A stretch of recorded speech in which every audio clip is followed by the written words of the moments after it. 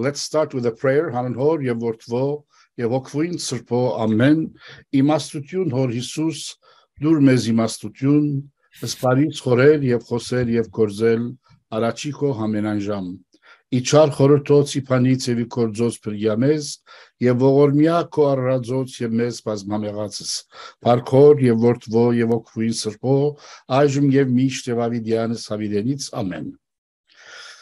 We continue today going through the Gospel of Matthew as fast as we can, trying to summarize everything in 5 weeks. And today we enter the third section of the Gospel, which is the third discourse of our Lord, and the materials that Matthew has woven around the third discourse.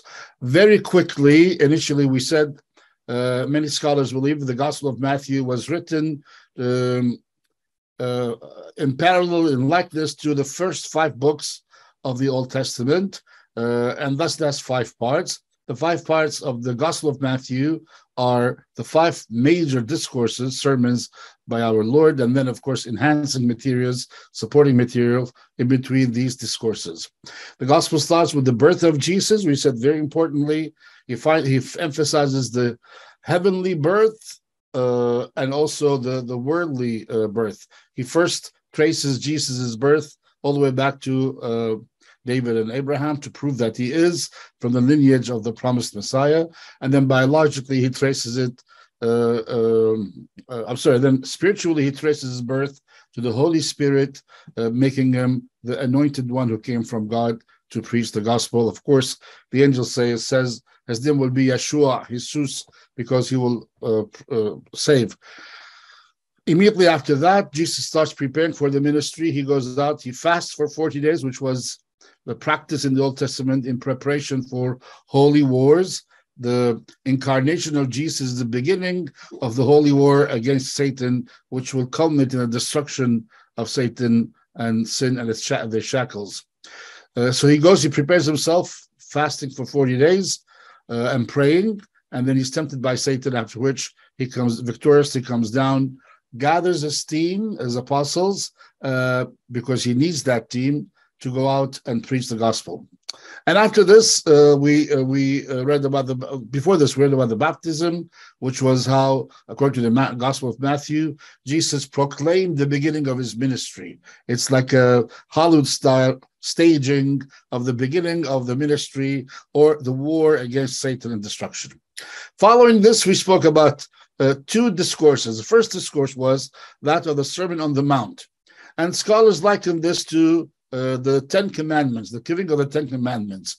In the 10 Commandments, Moses went up to the mountain. In this case, Jesus went up to the mountain. In the 10 Commandments, the rules and the covenant of the Old Testament was established. In this case, Jesus gives the rules or the commandments of the New Testament, thus establishing the new covenant with the people of God.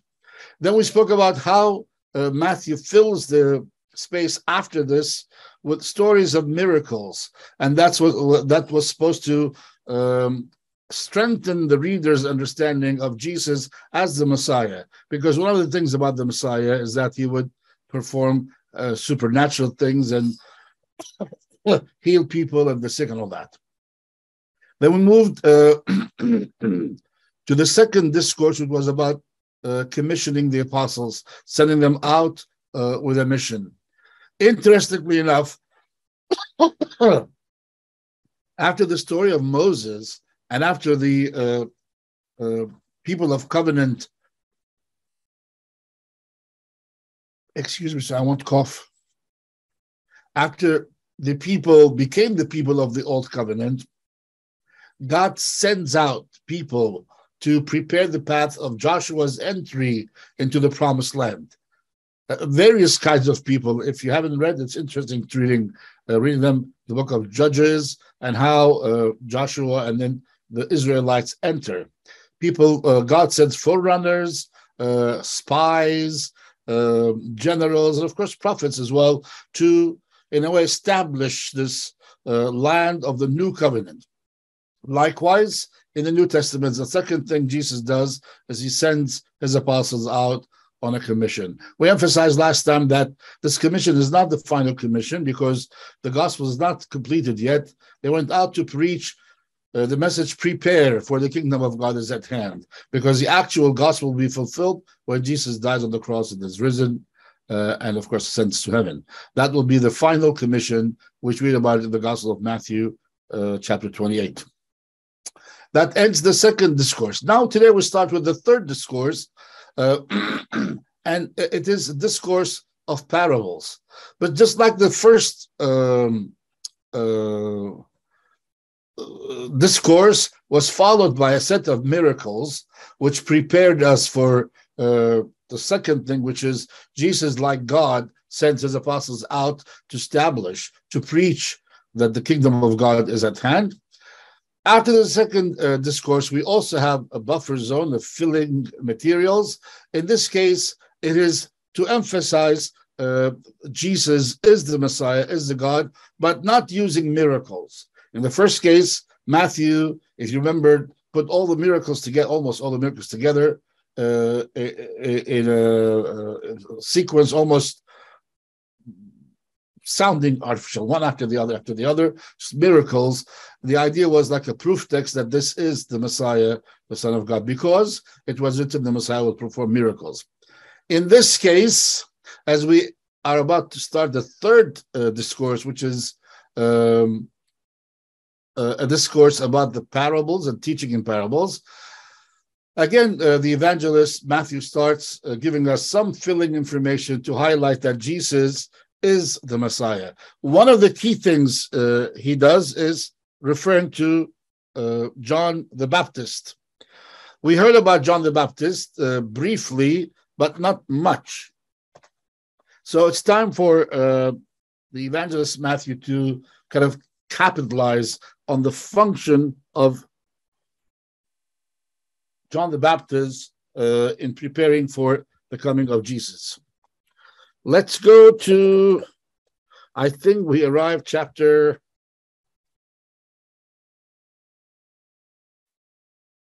end of 10. Actually, it's interesting if you read, let's see, chapter 10.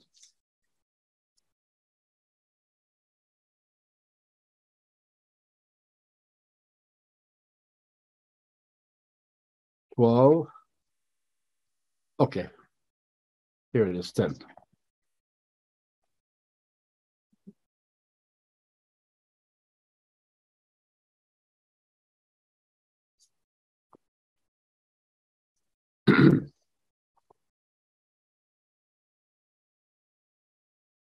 You see the chapter ends, trying to find and finish. If you go to chapter 11, verse 1, if you have your Bibles in front of you, please go chapter 11, verse 1. You'll see the verse reads, "Now when Jesus had finished instructing the 12." At the beginning of chapter 10, we hear Jesus gathered the 12 and started commissioning them to go out and send them out for mission. And continues the whole chapter. At the end of chapter 10, we go to chapter 11, verse 1. We read, "When Jesus has finished instructing his 12 disciples, he went on from there to teach and proclaim his message in their cities."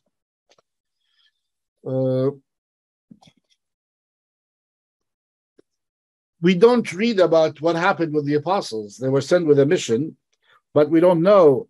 The apostle, or the evangelist Matthew, does not tell us what happened as a result of their mission for several reasons. Number one, this was not the final commission. He's going to send them out later on. This was a practice.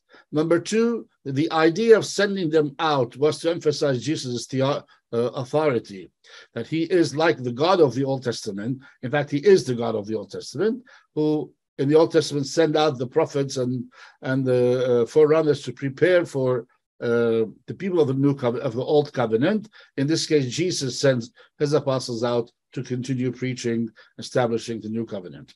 And then, as soon as he says Jesus went down, we move to the story of the evangelist, John the Baptist. We find him in prison. If you read chapter 11, verses 2 and following, when John heard in prison, he says in prison because earlier in chapter 4, verse 22, he said, and Herod and the authorities arrested John. He leaves it like that. We don't know what happened after that.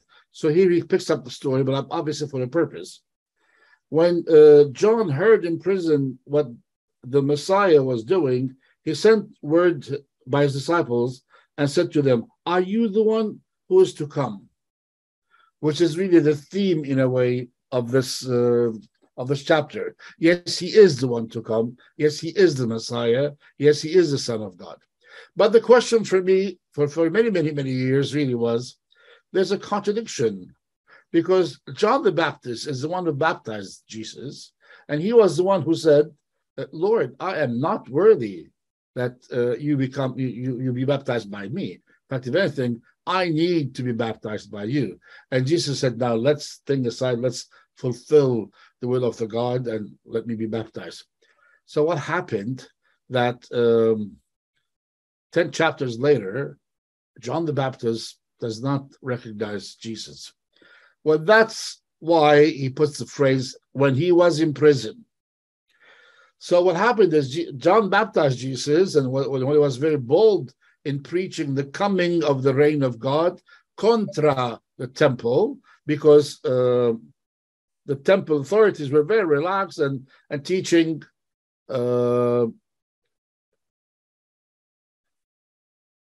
their traditions and customs.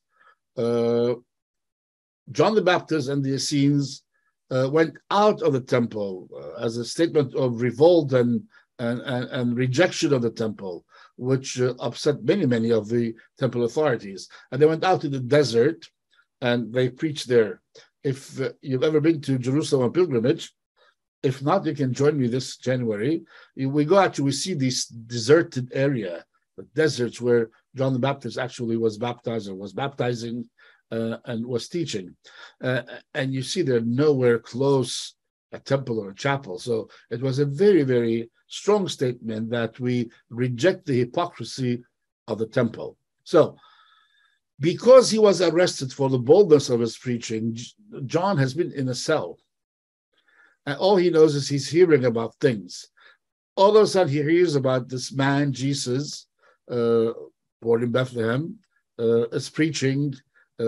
He doesn't know whether it's the actual Jesus Baptist or not. That's why he sent his apostles. "Are you the one?"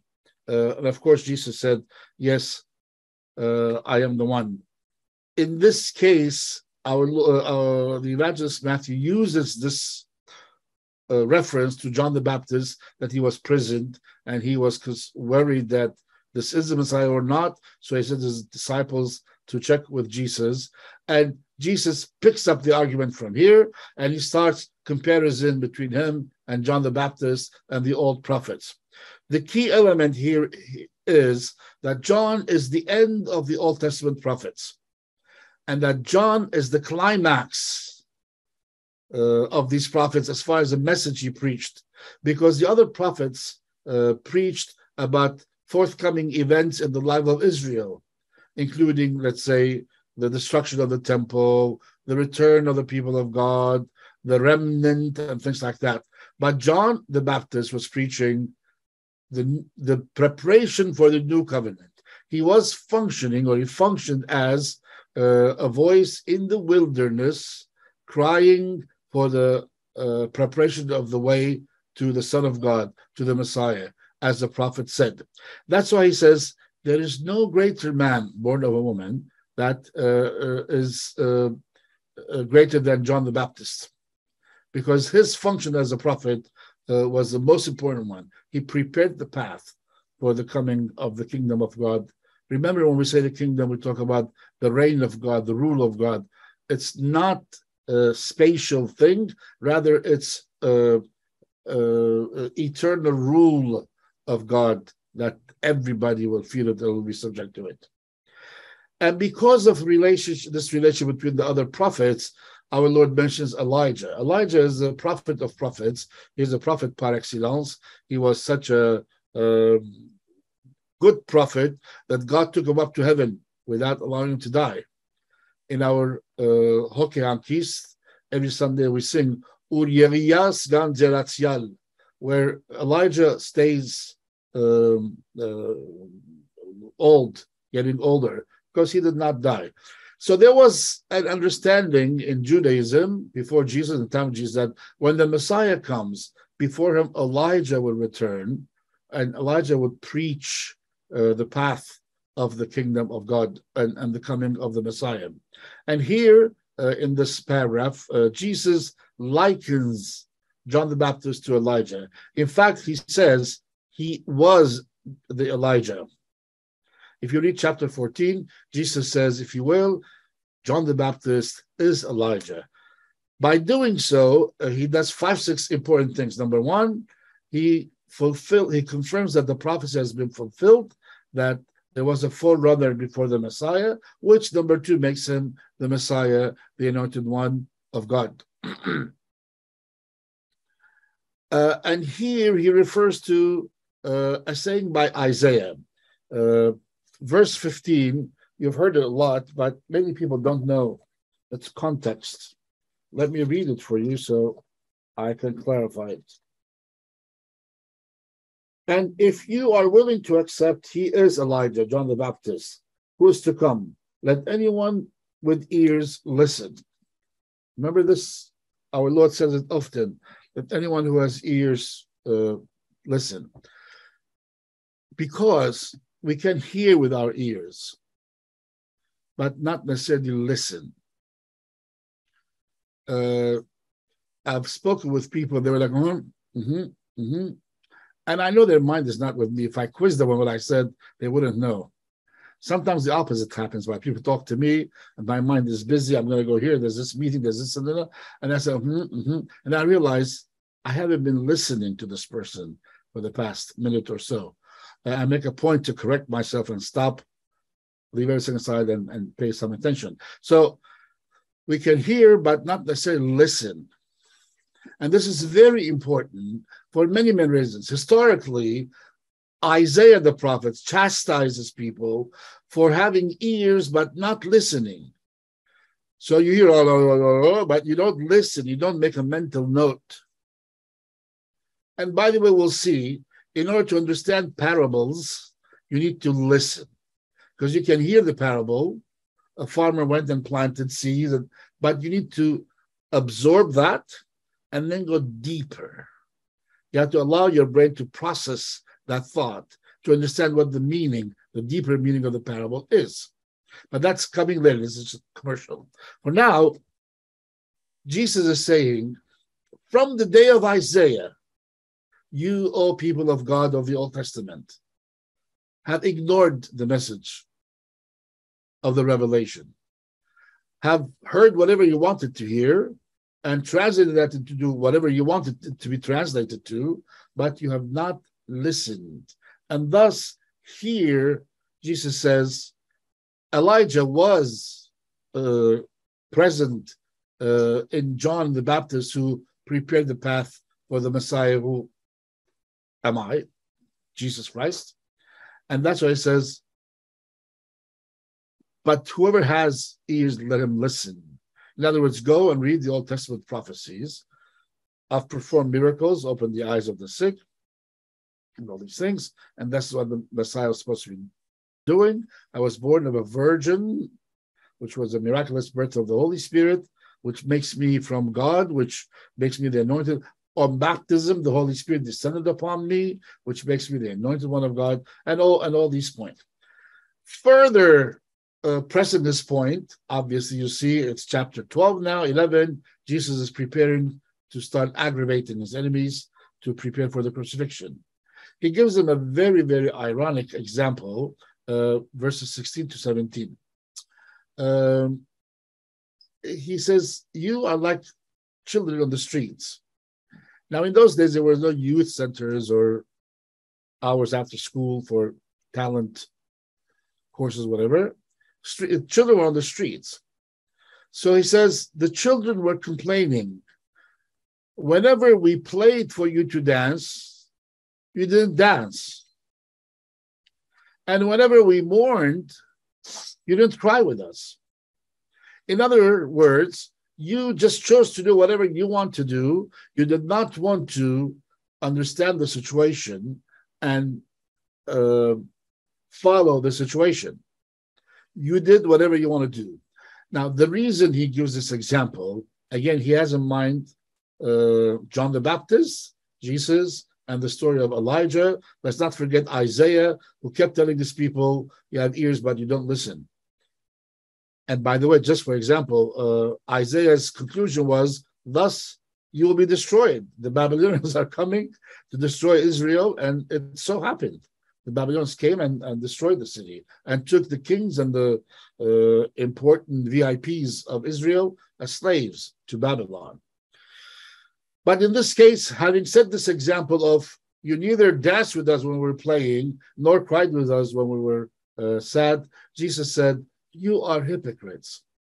Because when John the Baptist came, and he was very, very strict, he went to the desert. His clothing was very, very basic. He ate very, very simple food. He did not socialize. You said, oh, he is introvert. He's not normal. You know, it's too much. This is the real world. He has to be. So he says, you rejected him. And then when the Son of Man comes and he eats with the rich people and mingles with the people and travels here and there, so, oh, what kind of religious man is this? You know, he's partying. And it reminds me about Armenians and their beautiful relationship with their clergy. Now, if the clergy is always in a cassock, you have Lourdes, Luis. They say he has no pastoral, you know. My children are afraid of him. You know, he doesn't know how to talk to them. But if you remove your cassock, start playing the piano or smoke a cigar, he smokes a cigar, he drinks beer, you know. So the point is, and this is very important, believe me, the point is, although they have ears, but they're not listening to the message of whether the introvert they're higher or the there who gets drunk. That's not the point. The point is you have to listen to the message. These people will come and go. Some of them will be very happy, always dancing. Some of them will be very sad in their rooms, just reading. The point is, are you making an effort to listen to the message or not? And that's something, by the way, you cannot cheat God or the angels. It's your salvation, because the message lies in listening to the gospel of Jesus Christ. This part of, remember, this is a filler, because now will come the third discourse. So they have this stories about John the Baptist, and then the children playing, we're rejecting them. And then Jesus has a prayer, verses 25 to 27. In this prayer, he basically says it as is. I and the Father are one. He who sees me sees the Father. Nobody can see the Father without seeing me. So in any possible philosophical formulae, he's saying, I am God. I am the anointed one of God. I am the Messiah. The ending of this chapter is a nice conclusion by Jesus, where he again compares the old with the new, Jesus with Moses. Here he says, come to me. Come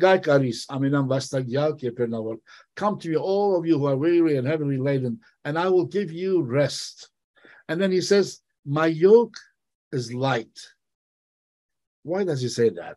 Because the Old Testament law was referred to by the rabbis as a yoke on our shoulders. You have to pray 10 times a day. You have to wash your hands 20 times. You have to kneel. You have to bow. You have to slaughter animals. You have to observe this Pesach rule. This you had lawyers for it. They called themselves Pharisees. It was so complicated. It was so difficult that the rabbis themselves called it a yoke, a weight to carry over your shoulders. That is why Jesus here, when he says, but my yoke is light. In other words, he's comparing this gospel versus the Old Testament man-made laws or traditions of the law, and he's saying, follow me, forget the old, because the new is much lighter, is much easier, and I will give you rest, I will give you peace. So the filler here, chapter 11, serves emphasizing that Jesus is God, Jesus and God are one, and Jesus was before Elijah and before Isaiah, using prophets such as John the Baptist, which is the final of the Old Testament prophets, and then, of course, Elijah, Isaiah. Matthew makes this point that reaches culmination with the prayer at the end of the chapter where Jesus says, I and the Father are one. Chapter 12 is another filler. We still are not in the main discourse. You see, when you read chapter 11, if you read it, if you haven't read it, you'll see there's no one long sermon. There are dialogues. Jesus moves from place to place. So these are not discourses. They're not long sermons. There are small vignettes, story here, story there, and event here, event there. John the Baptist was important to be brought in parallel with Jesus because they rejected John and Jesus as well. So it was the right time for Matthew to bring this story, of course, also to let us know that he was arrested for being blunt in preaching the gospel. Jesus said, they rejected me and they will reject you as well. Chapter 5, Gospel of Matthew. So preaching the truth can cost you many things in this fallen world. So in this case, for John the Baptist, cost him his life. He was beheaded at the end. Chapter 12, Jesus starts now exposing the hypocrisy of the Pharisees, the Sadducees, the scribes, but in a way to highlight the superiority of the new gospel over the old man-made traditions of the law. So the chapter starts verses 1 to 8. His apostles are walking through fields of grain, and they're hungry, so they start eating heads of the grain. And immediately, and we are told it was Sabbath. Okay, so these are key things that you need to highlight in your mind when I teach the preaching course. The audience need to know, why is he saying it was a Sabbath? This must serve. Do I care if it was Wednesday or Thursday or Friday? Why is he giving me the day? Once he says Sabbath, there must be a message there. And the message is that on Sabbath, you don't work in the field. You don't cut the heads of the grains, even if you were hungry and starving, because that's work, labor you're doing. So the disciples of Jesus are hungry, and they go and they plug the heads and they eat it. And of course, the Pharisees and the scribes come in and says, is it lawful? Is it lawful? So the question now is, they're clear, but is subjecting Jesus to the law. In other words, with the false assumption that you are not fulfilling the requirements of the law because you are subject to the law. So that paper would get F from me because I say your assumption is wrong. I am the author of the law you're talking to. I am not subject to the law. Your law was given to you in a time when people were beginning to believe, infants in faith, and they needed basic regulations to organize them. But now that God is with you, you don't need laws. Now there's a gospel of love and forgiveness. Now there's a gospel of God dying as the ransom of our sins to free us from the shackles of sin and death. That's why when this argument starts, Jesus, thing is, I don't have time to read all these paragraphs, but it's a very interesting dialogue if you can read it, chapter 12, verses 1 to 8. But in verses 6, which is right in the middle, it's like the climax. You know what Jesus tells them as they are accusing him? He says, someone greater than the temple is here. Now, it was the Pharisee and the scribes and he who is ignoring the law. And he tells them, you know what? I'm tired of you. someone who is greater than the temple is here. I am greater than the temple. What is the point? The point is, for the Israelites, temple is where God resides. In the Holy of Holies was a throne, which they believed actually God was present. When you say greater than the temple, you're greater than God's presence on this earth. So it's very provocative. And of course, they argue with him. They do not believe in him.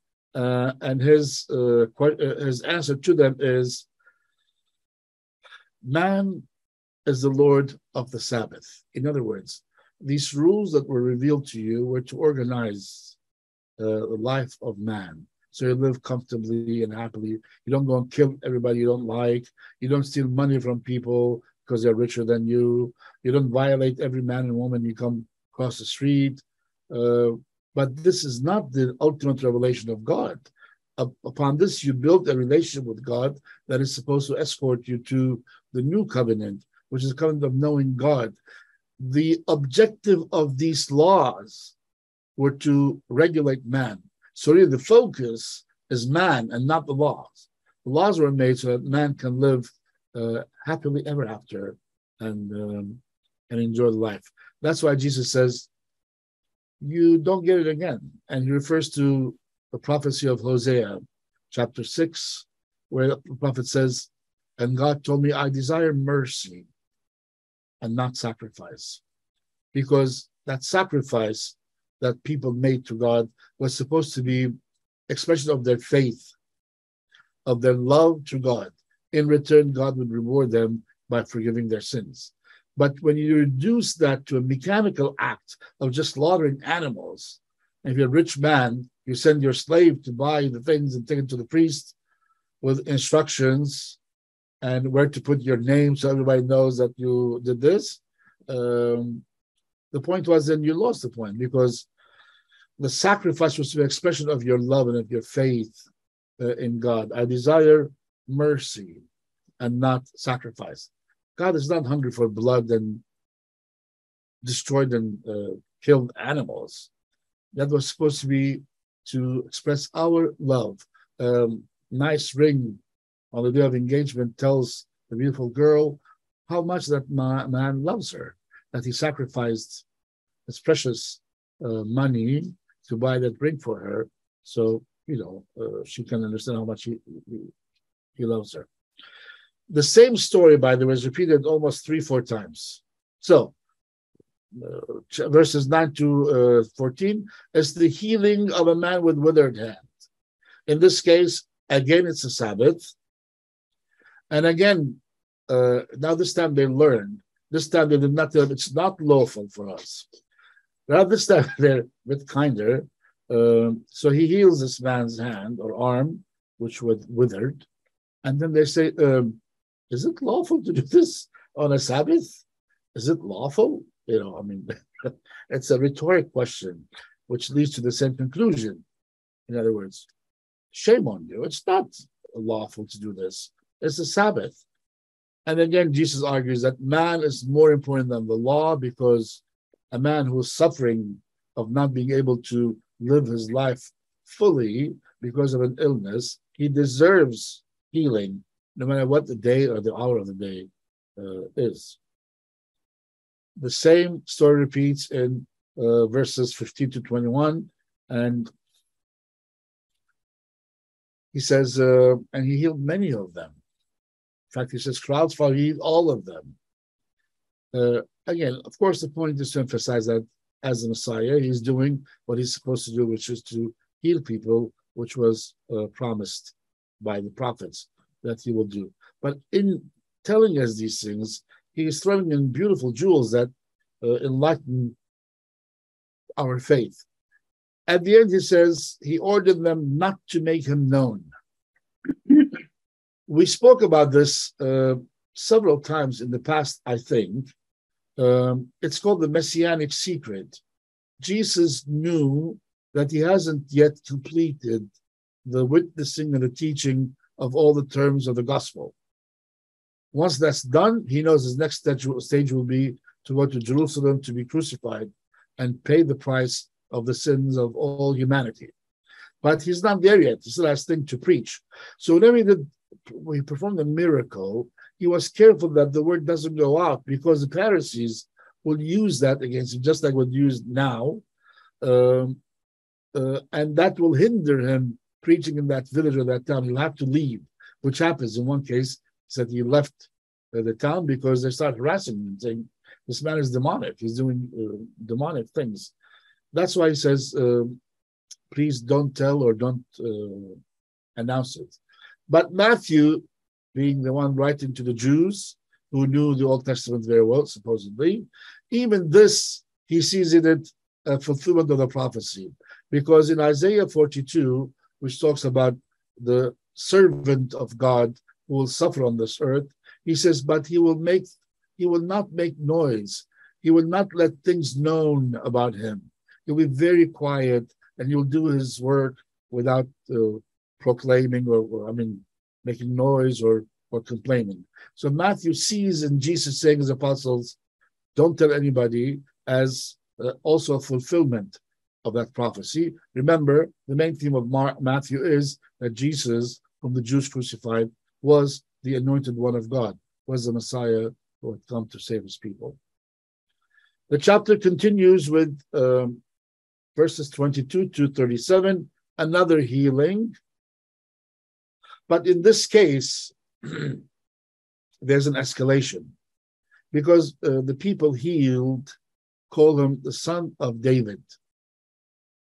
Remember, we spoke about the meaning of son in the first lesson we had, and we said it doesn't necessarily mean the biological son, and doesn't necessarily mean the immediate son of a man. It can mean the great son, the great-great son, the great-great son, as long as somehow that ultimate man is the father, grandfather, great-grandfather.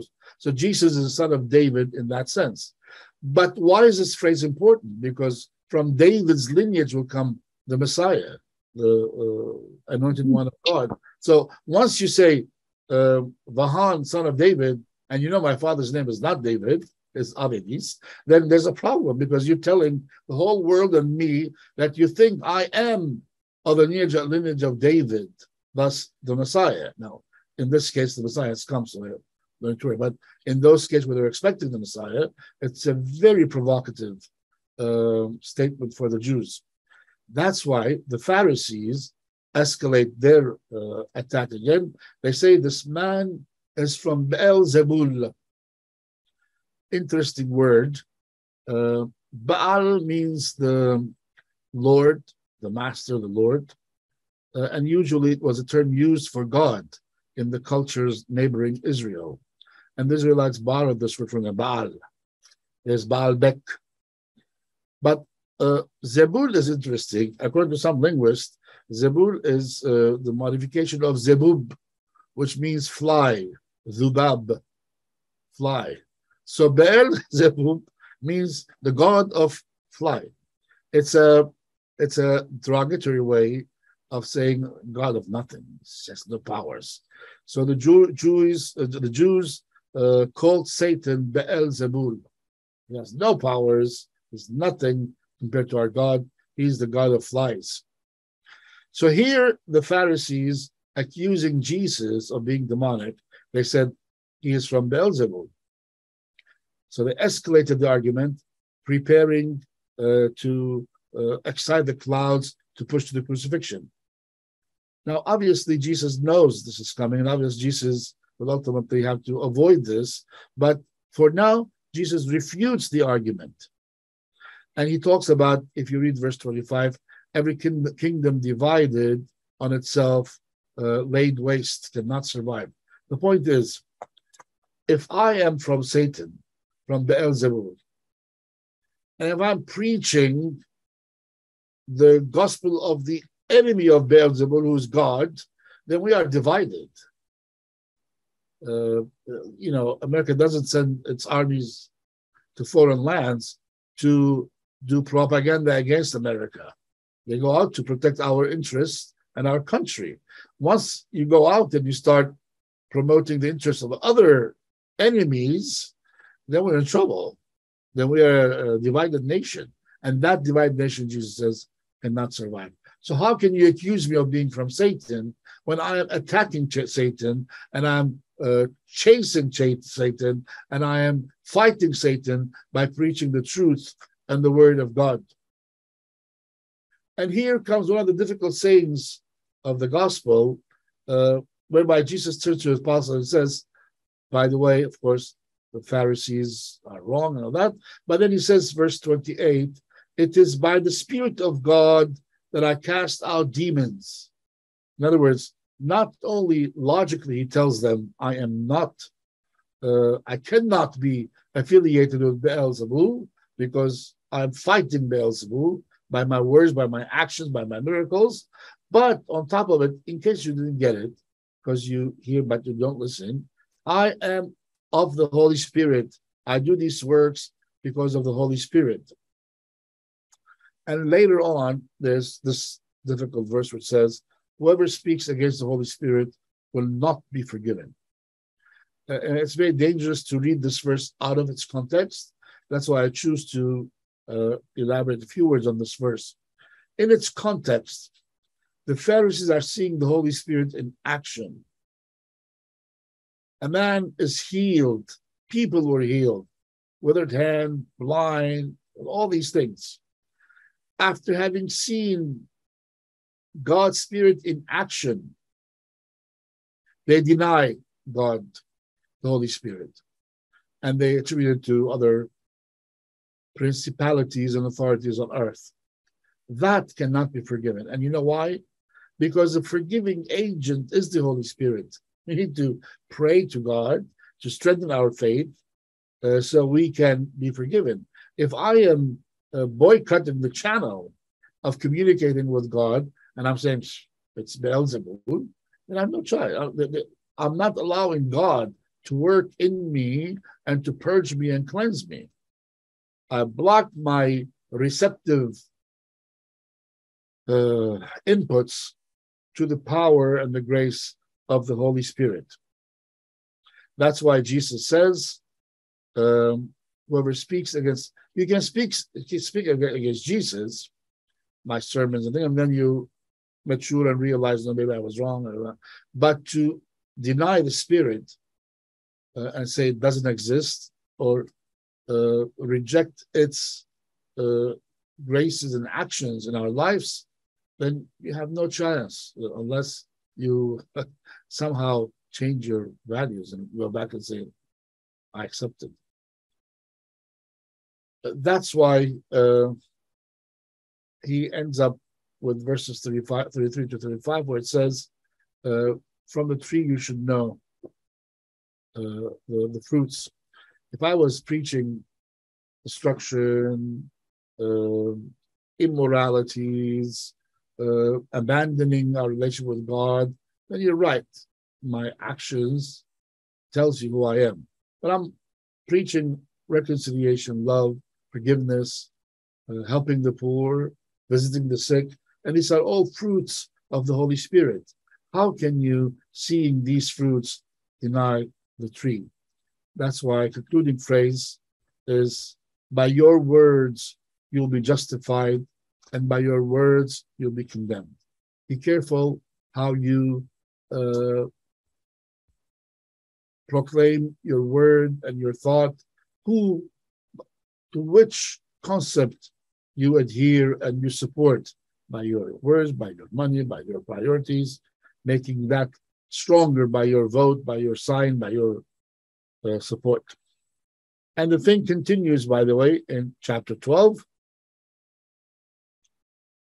Finally, verses 38, the Pharisees get tired of him, kept saying, it's Sabbath, it's Sabbath. Is it lawful? It's not lawful. And he keeps answering. Finally, they say, give us a sign. Perform a miracle now, then you will know you're God. They wanted to follow a God that they are scared of and afraid of. They did not to follow a God who's willing to embrace them with love and escort them to the shores of peace and eternity. A miracle, they're afraid, they're shocked, they have no choice but to bow down. And most probably, once the impact of the miracle is gone, they forget. I mean, they saw the crossing of the Red Sea, they saw the miracle of the entry, the promised land, of Israel becoming a big kingdom, and still they saw the miracles of Jesus, and still, so Jesus refutes this argument first, but then he says, he calls them evil and adulterous generation. In other words, why do I have to perform a miracle for you who have ears but do not want to listen for centuries, and you put your priorities and your personal pleasures and income over everything else, including God?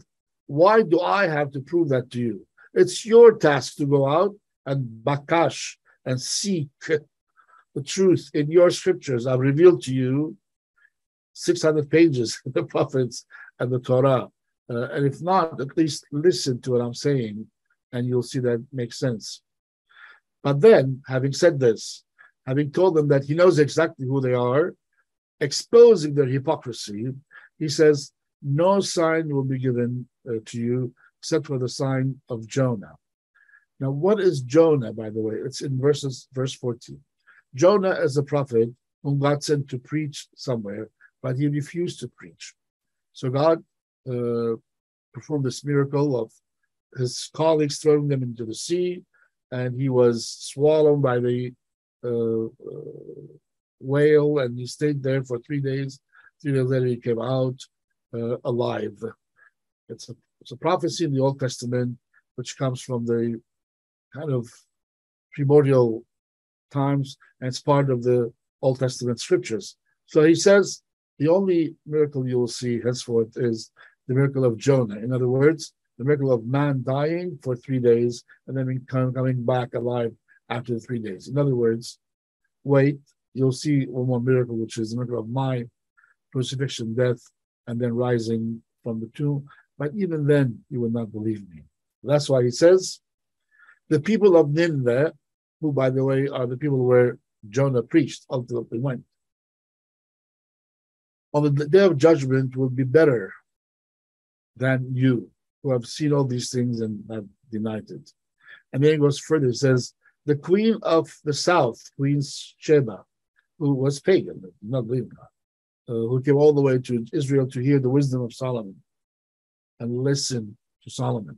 He says, Queen Sheba, or the queen of south, will be better on the day of judgment than you of Pharisees and Sadducees. Having said this, the final verses in this chapter are interesting because Jesus emphasizes the immediacy and the importance of this war against Satan. That's why he says, you cannot be lukewarm. You can't be here and there. Either you're with us or you're against us. You have to decide, make up your mind. And once you're with us, we need fighters. We need people who are strong and bold enough who can continue fighting this fight. And that's why here, right here, Matthew inserts the story of, as he was preaching, his mother, his sisters, brothers come, and the apostles and listeners said, Lord, your family is here, so let's end it. He says, who is my family? My family are those who hear my words and abide by them. In other words, for me, my family is all those who listen to the gospel and actually live the gospel. So biological relationships are not necessary and important if that person is not a believer, if that person is not living the faith. What is important for me is, or for God, is those who listen to the word I'm preaching and abide by it. This whole thing, as you see the 2 chapters, whether it's the prophet John the Baptist and then following comparisons, or whether it's the Pharisees and scribes asking about the law and the old law, and he's saying the new is better than that, both serve as a buffer zone between the second and the third discourse. The third discourse, lo and behold, the theme is parables.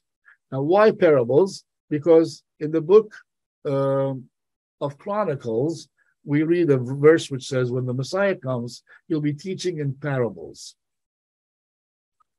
Parables, in case you don't know,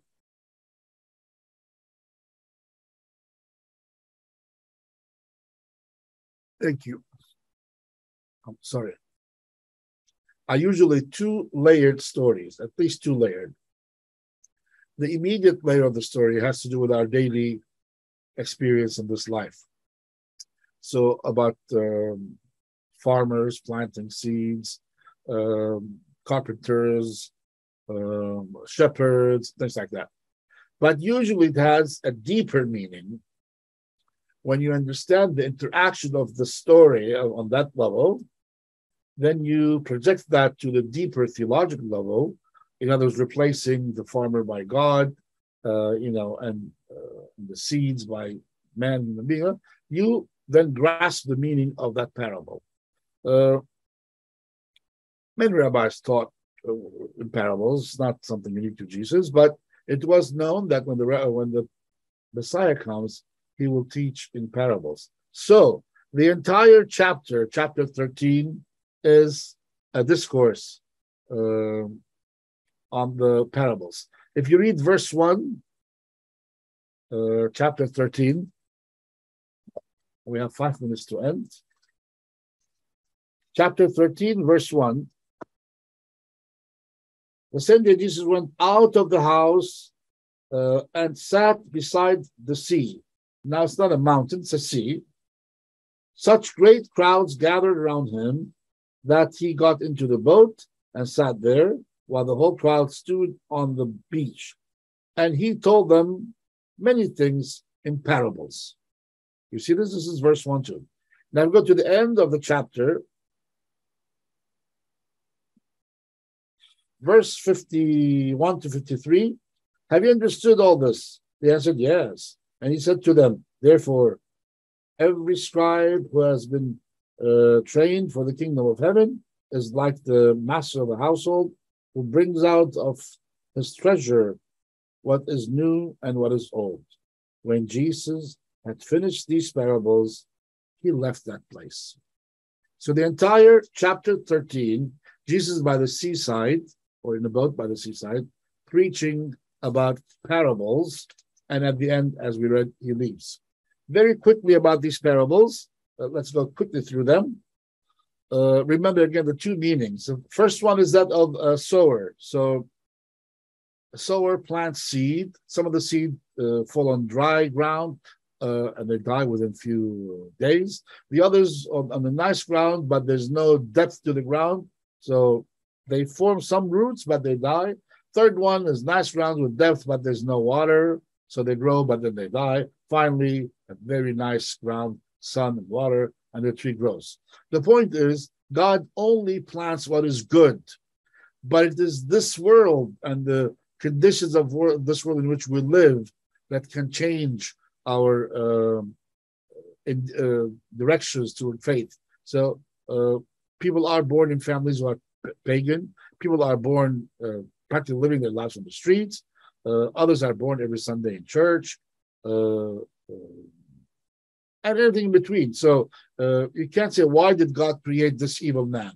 God creates us all equal and equal in faith, but it is the conditions of this world that change us. Very quickly, because we really have no time, I'm sorry, but another parable about sower. In this case, the parable sows good seed, but then at night the enemy comes and he plants weeds in between the seed, and these weeds grow, and a few months later it's almost suffocating the tree, and the slaves come and tell them, Lord, where did this evil come from? And it's interesting for me. Number one, at my mother's garden here, there are a few trees she loved. She had the fig tree and all that, and it's amazing how, because we're away for a few weeks, this plant all of a sudden is surrounding the fig tree. It's really like suffocating it because 2-3 weeks we were there. So it's actually from the daily experience of the farmers. And then equally important is the question of the people. If God is good and everything creates good, then where did evil come from? Well, because we have enemies. We have Satan who's trying to destroy us. Thus, we call it battle zone, a war zone between us who are with Christ and those who want to stay with Satan. So why? Why is because we were not vigilant enough, and we allowed people to come, evil people to penetrate our life. But the good news is God is patient, ultimately will do justice. Other miracles, other parables, parable of the mustard seed, small, but if you nurture it, becomes big tree. That of the yeast, small, but if you give it water and it becomes big. Yeast, the treasure hidden in fields, the merchants in search of fine pearl, and the fisherman who throws the net, and whenever there's a good fish, they keep that. The bad one goes back to the water because they're not important. So on the day of judgment, God will keep those of us who remain faithful to the gospel, and those of us who were bad, He will throw us back. As I said, the chapter ends with verse 53. When Jesus had finished these parables, He left that place. I will stop here. This ends the third discourse about parables. We have two more discourses left, which hopefully we will wrap up next week when we meet for our final session. Any questions?